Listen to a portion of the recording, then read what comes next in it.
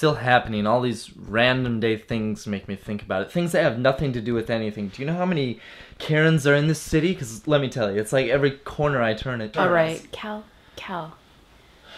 You have to understand that when traumas such as this occur, they take precedence in our minds. Inherently, your mind wants to force you to think about the shooting. These are impulses we want to fight, but seldom can we fight them off for very long.